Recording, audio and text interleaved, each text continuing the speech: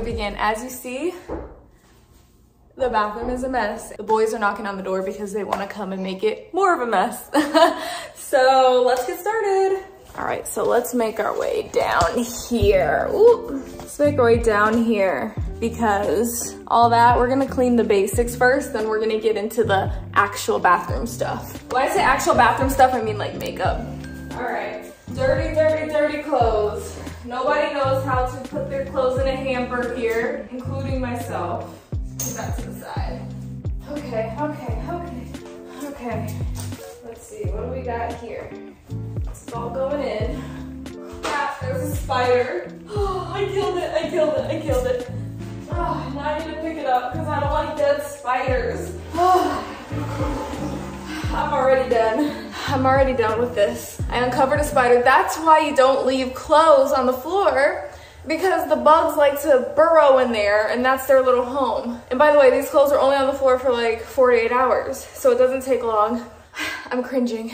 Okay, so we're gonna do this whole thing. Let me wash my hands because I feel infected and contaminated from killing that spider. This feels gross. You know what? This robe needs to be washed. Yeah, that's the boys. You see, when you have kids, they don't let you clean. They don't let you do anything, which is cool. You just don't get a moment to do what you need to do unless they're sleeping. But I love them. Okay, so let's start the birth story. They're still knocking at the door. Desmond's out there with them though, so they're good. So let me start with Vance. Like, I have a video on Vance's birth story, or at least I did. And I mean, his like entire birth experience was super smooth. But how I knew I was going into labor with Vance is that the morning of his due date, actually, I started to bleed. I know sometimes that's like a bad sign, but I don't know, for me that's just the indication that I'm in labor, because it happened again with Weston. So for those of you who don't know, oh look, I have a farmer's tan, by the way. I'm all over the place. We went fishing and I literally have a farmer's tan. Ignore that. You know what, let's bring some hair up here. For those of you who don't know, we own a wedding videography film business. We used to do it ourselves, like Desmond and I would like video weddings and do like cinematographies, like cinematic wedding films. And so we built the business so much that we were pretty much fully booked for the year. For a few years or a couple of years. It's not that old of a business. Anyways, we took weddings up until Weston's due date, or around his due date. And that's because we booked those weddings before we even knew we were pregnant. So long story short, we had one wedding that was 5 days before his due date, and we were like, okay, we just need to get like all these weddings. If we get to this point, this day, and get this wedding over with, we're good. Like, we're good. Our work is done. We were taking a break for a few weeks after his birth, blah, blah, blah, blah, blah, blah. So it comes to the day where we are at that last wedding before his due date. Let's say that day was Sunday. I don't know, I think it was actually. And we had a wedding booked. I wasn't gonna go, it was just Desmond. It was a one-person wedding, one person like videographer. And the day before we're like, great, like I feel good, like I have no indications of labor, like we're good, like get tomorrow over with and all we gotta do is focus on the baby, you know? They're having fun in the background if you hear the screaming. Okay, multitask. Let me wash my brushes.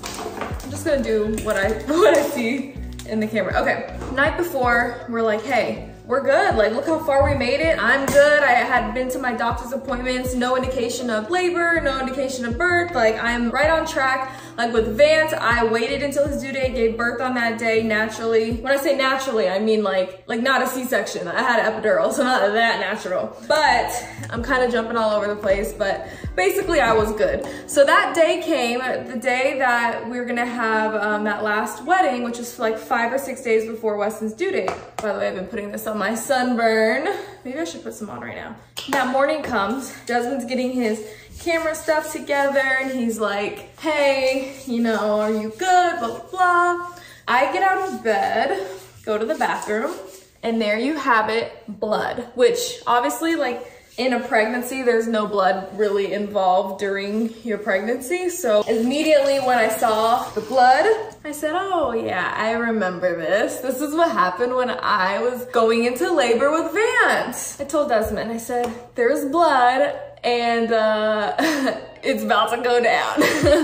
And so he got his stuff together, he put all his camera equipment in the car, and we went to the hospital, which wasn't too far from us. We go to the hospital, I get checked in to the, do they call it triage? At this point, it's like 10 a.m. Like weddings don't start till like the afternoon usually. So we're good. And they tell me like, hey, like it's looking like you're about to be in labor or you're in, or the early stages of labor. So yeah, prepare to stay. So I look over at Desmond knowing we have this wedding, and you know, like this isn't like a graduation party or like a anniversary party. Like this is a wedding. Like you don't just call him like, hey, I'm your wedding videographer, I can't make it. So I'm looking at Desmond because I'm like, you better figure this out because that's not gonna work. Like you need to be here, you know? And I'm already naturally like, I freak out anyway, like over pretty much anything, and I get anxiety. So like the idea of having him not there was like not even mentally an option for me at that moment. Like all logic went out the window and I was like, you're gonna have to stay here.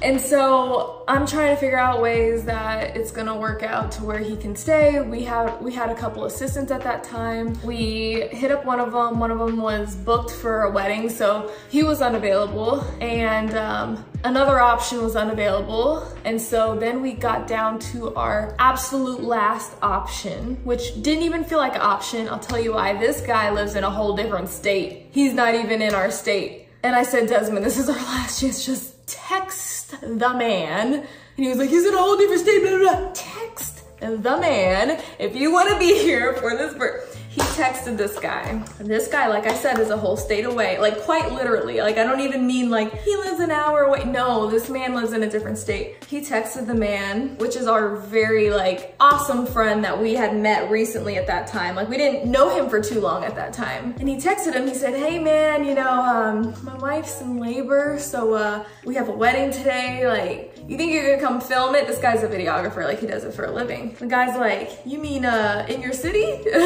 Desmond's like, yeah. This man dropped everything he had, got in the car, got his stuff, and started jetting towards us. I wanna say that drive is like 6 or 7 hours. I really don't know. I just know it's long. It's nothing like 3 or 4 hours. Like it's a whole state away. We were relieved. We were relieved. The issue was though, this is nowhere close to the end of the story, by the way. So the issue was Desmond had to be at the wedding a couple hours from that time we were at the hospital. Like when we were in triage, he needed to leave soon to go to the wedding. And this guy living in a whole different state is not going to be there for the first half of the wedding. So Desmond had to go to the wedding anyway. Okay, so this is where it gets good. Desmond has to leave for this wedding, and doctors are telling me, hey, like you're looking like you're about to have this baby right about now, type of thing, kind of about now.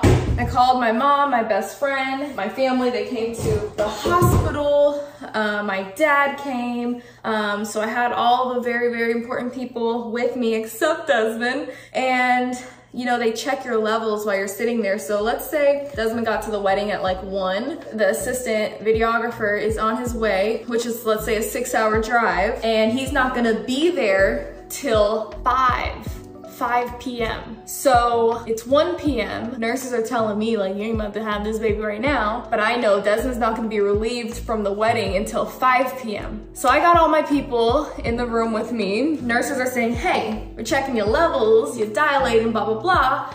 Do you want Pitocin? I think that's what it's called, Pitocin. And I have Pitocin with Vance, and I know that speeds up the labor. They're just trying to get you in and out. I was not trying to get in and out. I was trying to be comfortable. So I said, I don't want the Pitocin. I don't want it.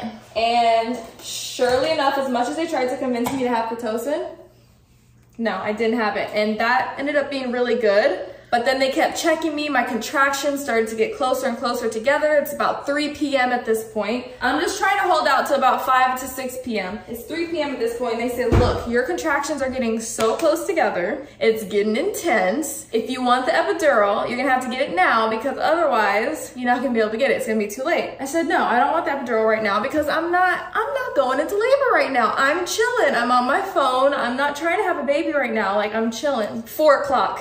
They said, last opportunity if you want the epidural. And I'm really bad with pain tolerance. Like, I'm not someone who could go natural and do all that stuff. Like, I can't do it. They said, last opportunity to get the epidural. I said, no, I'm okay. We can wait a little bit. My best friend looked at me and she was like, you're gonna get the epidural. You need to calm down. You need to chill out. She put me in my place. My mom was like, absolutely not. Like, you need to get that epidural. So I let them convince me to get that. Well, if I was gonna get the epidural, I needed to get it at that point. So I got it.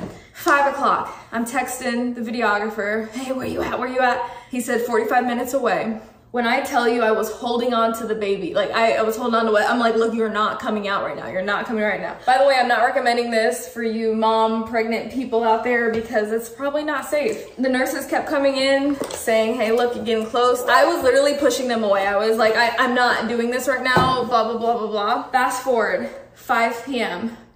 Our good friend gets to the venue. Desmond jets off. This venue is still 45 minutes away from the hospital, so he still had to make that drive. Desmond's on the phone. He's like, look, are you good? Are you good? I said, Desmond, I'm literally like on the edge. I'm on the brink. The baby's gonna burst out. Like, hurry up if you want to make it. I was holding with all my might, and when he was on the way, I finally let the doctors like check me, and they said, this is happening. Desmond was like 10 minutes away. I said, it's almost happening. Not just yet, but it's almost happening. As soon as Desmond burst in the door, doctor came in, my legs went like that. Weston came out in 8 minutes. 8 minutes. He came out in 8 minutes. 8. I'm not even exaggerating. 8. Like, he came out like a bat.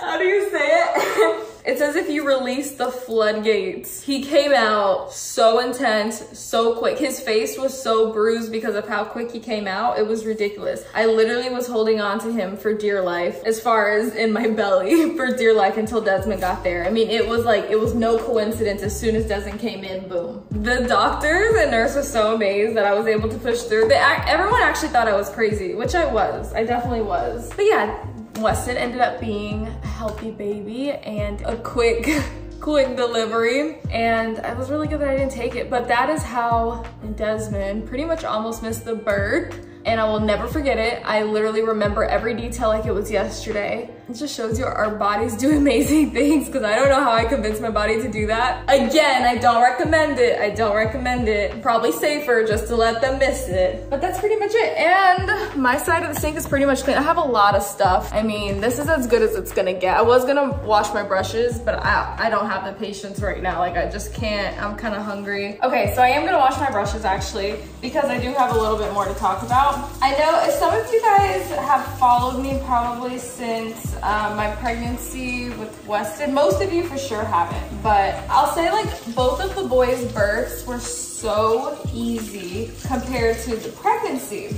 The pregnancies were really intense. And I don't know, I have talked about it a lot already on my Instagram, but that was like years ago before I even have even more supporters than I do right now. So I feel like I want to talk about that again for those of you who weren't there at the time. But let me know if you guys are even interested in it. Basically, it's my pregnancy, like kind of story time, if you will, on why my pregnancies were so intense, and honestly the reason why we only have 2 kids, like, and don't have more. So let me know if you want me to go into that. But long story short, I had hyperemesis gravidarum, which basically means excessive throwing up. That's what that is. It's no easy thing, to be honest. I could probably make a whole 20-minute video out of it. But let me know if that's something that you guys are interested in. I really need to focus on washing my brushes way more often. It's a shame how often I wash my brushes. Definitely not enough, which you would think with me being the germaphobe that I am, that I would be washing them way more than I do. It's just such a task. All right, so my brushes are clean. I'm going to let them air dry for the night. To wash them, I just use this beauty blender, like little wash kit, and I also use Dr. Bronner's Pure Peppermint Soap. Okay, so that wraps up the end of the YouTube video. Let me know what you guys think. Comment below what other story times you want. If you want to see more like clean with me story time type videos, home videos, I don't know. Comment below what you guys want to see, and I'll see you guys in my next video.